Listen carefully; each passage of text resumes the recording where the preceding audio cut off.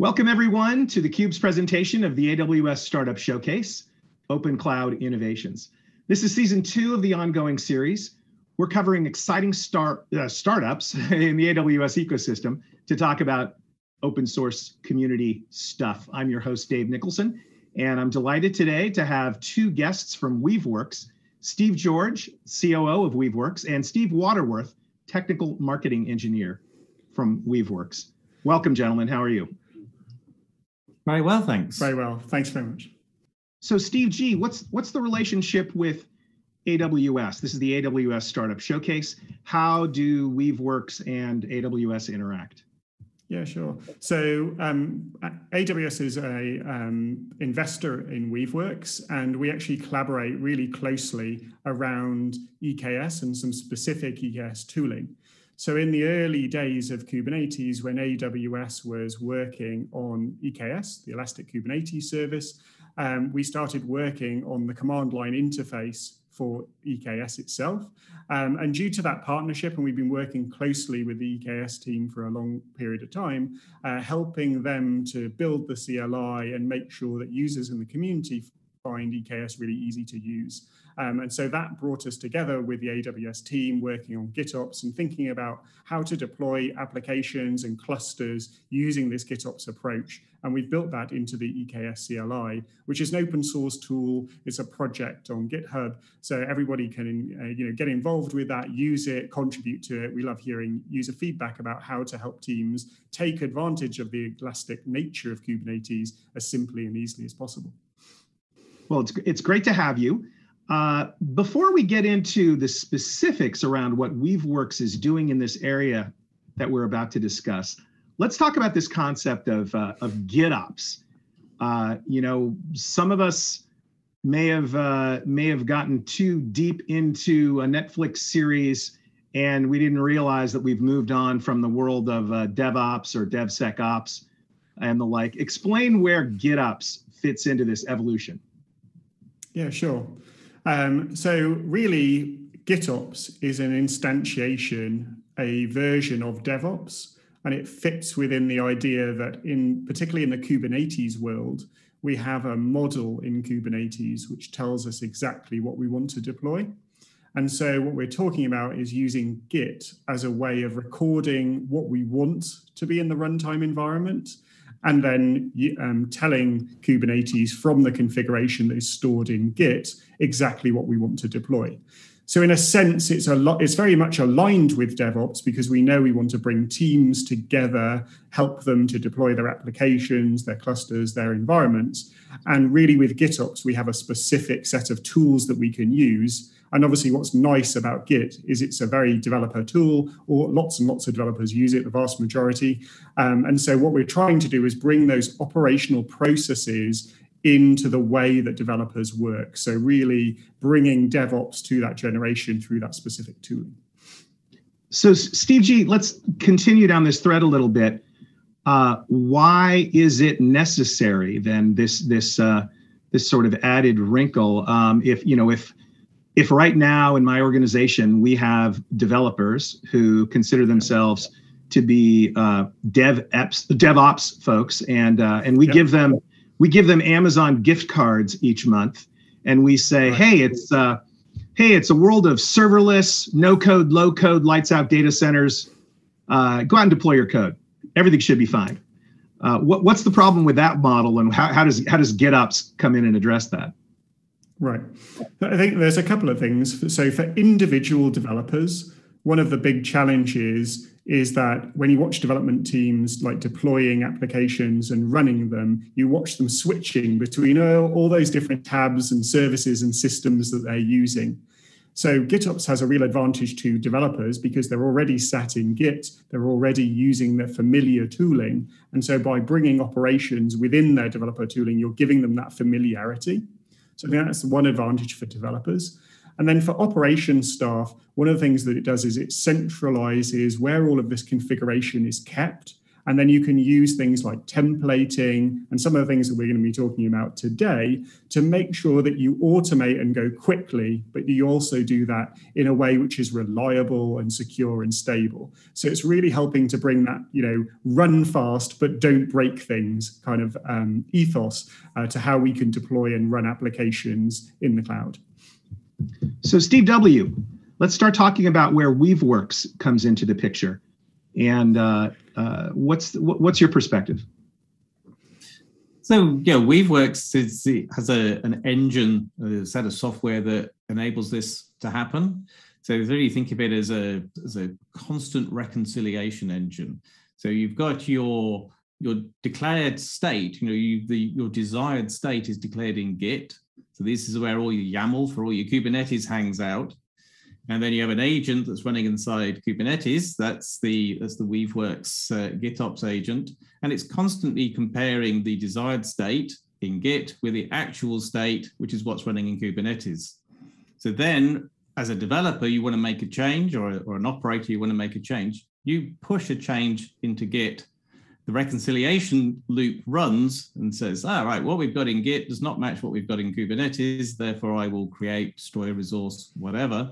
But it also works the other way. So if someone does directly access Kubernetes and make a change, then the next time that reconciliation loop runs, it's automatically reverted back to that single source of truth in Git.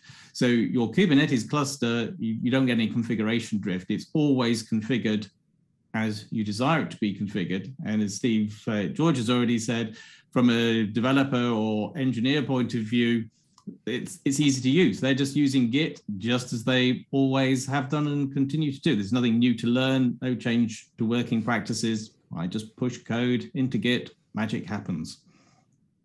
So Steve W., little deeper dive on that. When we hear ops, a lot of us start thinking about specifically in terms of infrastructure, and especially since infrastructure can when deployed and left out there, even though it's really idle, you're paying for it. So anytime there's an ops component to the discussion, cost and resource management come into play. You mentioned this idea of not letting things drift from a template. What are those templates based on? Are they based on, is this primarily an infrastructure discussion, or are we talking about the code itself that is outside of the infrastructure discussion?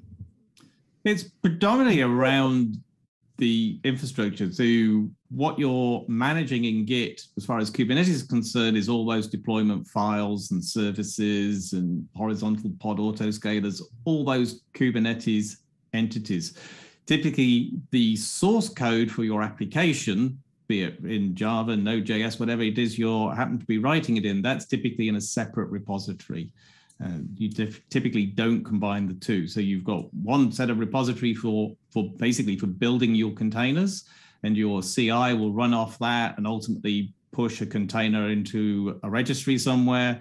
Then you have a separate repo, which is your config repo, which declares what version of the containers you're going to run, how many you're going to run, how the services are bound to those containers, etc. Yeah, that makes sense. Steve G., talk to us about this concept of trusted application delivery with GitOps. And frankly, it's what led to the sort of prior question.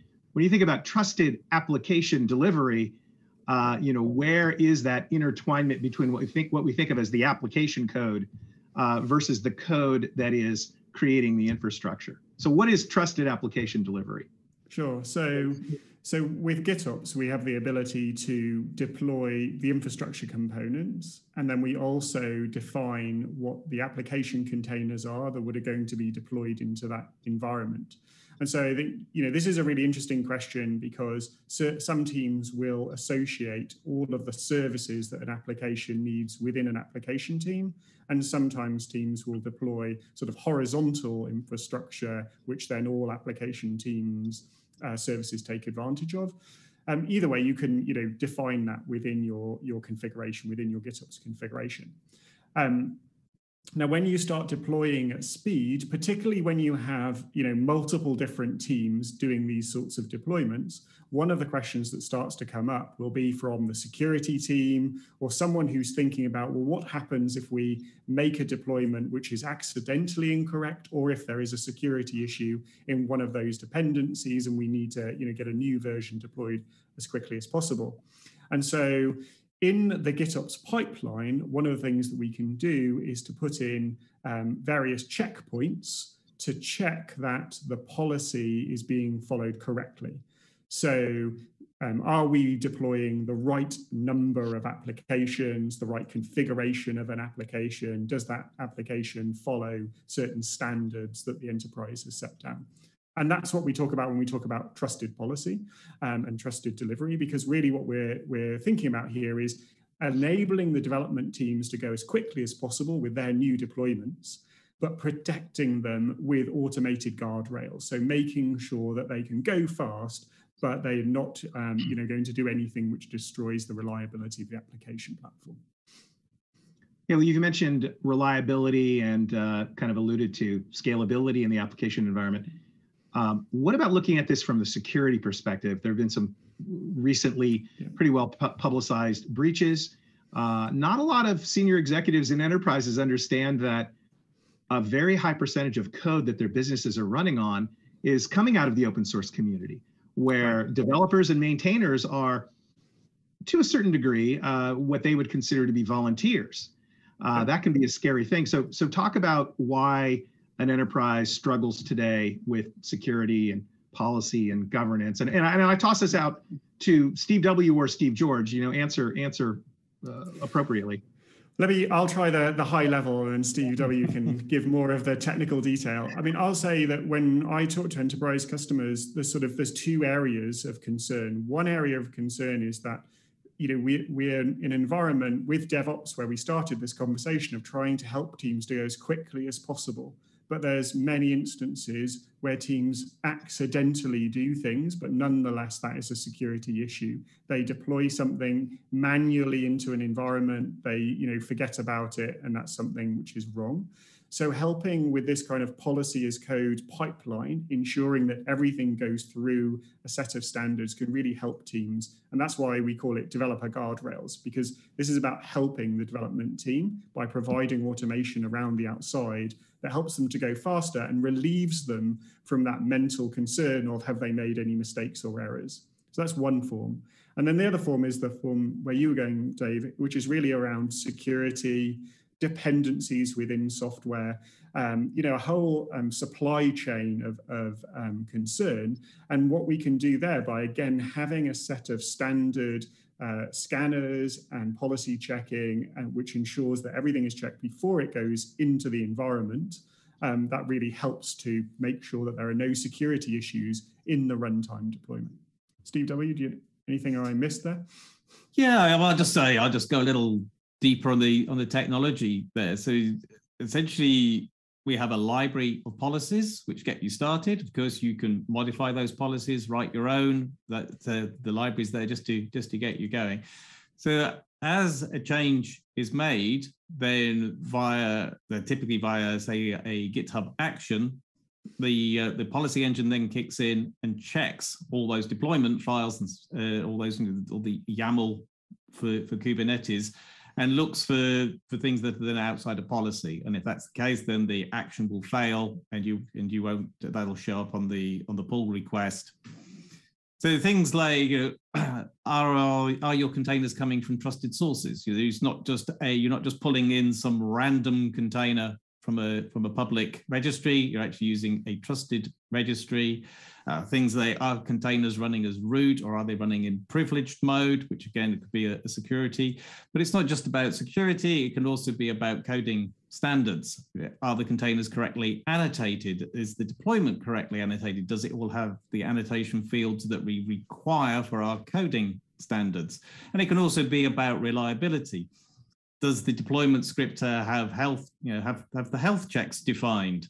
Does it have a suitable replica count? So a rolling update will actually do a rolling update. You can't do a rolling update with only one replica. So you can have all these sorts of checks and guards in there. And then finally, there's an admission controller that runs inside Kubernetes. So if someone does try and squeeze through and do something a little naughty and go directly to the cluster, it's not going to happen, because that admission controller is going to say, hey, no, that's a policy violation. I'm not letting that in. So it really just stops. It stops developers making mistakes. I know. I've done development and I've deployed things into Kubernetes and haven't got the config quite right, and then it falls flat in its face, and you're sitting there scratching your head. And with the policy checks, then that wouldn't happen, because you would try and put something in that has a slightly iffy configuration, and it would spit it straight back out at you. So obviously you have some sort of policy engine that you're relying on. What is the user experience like? I mean, is this a screen that is reminiscent of the Matrix with non-readable characters streaming down that only another machine can understand? What does this look like to the operator? Yeah, sure. So we have a console, a web console, where developers and operators can use a set of predefined policies, and so that's the starting point. And we have a set of recommendations there and policies that you can just attach to your deployments. So a set of recommendations about different AWS resources, deployment types, EKS deployment types. Different sets of standards that your enterprise might be following along with. So that's one way of doing it. And then you can take those policies and start customizing them to your needs. And by using GitOps, what we're aiming for here is to bring both the application configuration, the environment configuration. We talked about this earlier, all of this being within Git. We're adding these policies within Git as well. So for advanced users, they'll have everything that they need together in a single unit of change: your application, your definitions of how you want to run this application and service, and the policies that you want it to follow, all together in Git. And then when there is some sort of policy violation on the other end of the pipeline, people can see where this policy is being violated, how it was violated. And then for a set of those, we try and automate by showing a pull request for the user about how they can fix this policy violation. So try and make it as simple as possible, because many of these sorts of violations, if you're a busy developer, there'll be minor configuration details going against the configuration, and you just want to fix those really quickly. So Steve W., is that what the Magalix policy engine is? Yes, that's the Magalix policy engine. So yes, it's a SaaS-based service. It holds it holds the actual policy engine and your library of policies. So when your GitHub action runs, it essentially makes a call across with the configuration and does the check and spits out any violation errors if there are any. So folks in this community really like to try things before they deploy them. Is there an opportunity for people to get a demo of this, get their hands on it? What's the best way to do that? Oh, the best way to do it is have a play with it. As an engineer, I just love getting my hands dirty with these sorts of things. So yeah, you can go to the Magalix website and get a 30-day free trial. You can spin yourself up a little test cluster and have a play. So what's coming next? We had DevOps and then DevSecOps and now GitOps. What's next? Are we going to go back to all infrastructure on premises all the time? Back to waterfall? Back to waterfall? Hot tub time machine? What's the prediction? Well, I think the thing that you set out right at the start actually is the prediction. The difference between infrastructure and applications is steadily going away. As we try and be more dynamic in the way that we deploy. And for us with GitOps, I think there's a lot of, when we talk about operations, there's a lot of depth to what we mean about operations. So I think there's lots of areas to explore how to bring operations into developer tooling with GitOps. So that's, I think, certainly where Weaveworks will be focusing. Well, as an old infrastructure guy myself, I see this as vindication. Because infrastructure still matters, kids. And we need sophisticated ways to make sure that the proper infrastructure is applied. People are shocked to learn that even serverless application environments involve servers. So I tell my 14-year-old son this regularly. He doesn't believe it, but it is what it is. Steve W., any final thoughts on this whole move towards GitOps and specifically the Weaveworks secret sauce and superpower? Yeah, it's all about, as we've already said, it's all about going as quickly as possible, but without tripping up. Been able to run fast, but without tripping over your shoelaces, which you forgot to tie up. And that's what the automation brings. It allows you to go quickly, does lots of things for you, and we try and stop you shooting yourself in the foot as you're going. Well, it's been fantastic talking to both of you today. For the audience's sake, I'm in California, and we have a gentleman in France and a gentleman in the UK. It's just the wonders of modern technology never cease. Thanks again, Steve Waterworth, Steve George from Weaveworks. Thanks for coming on theCUBE for the AWS Startup Showcase. And to the rest of us, keep it right here for more action on theCUBE, your leader in tech coverage.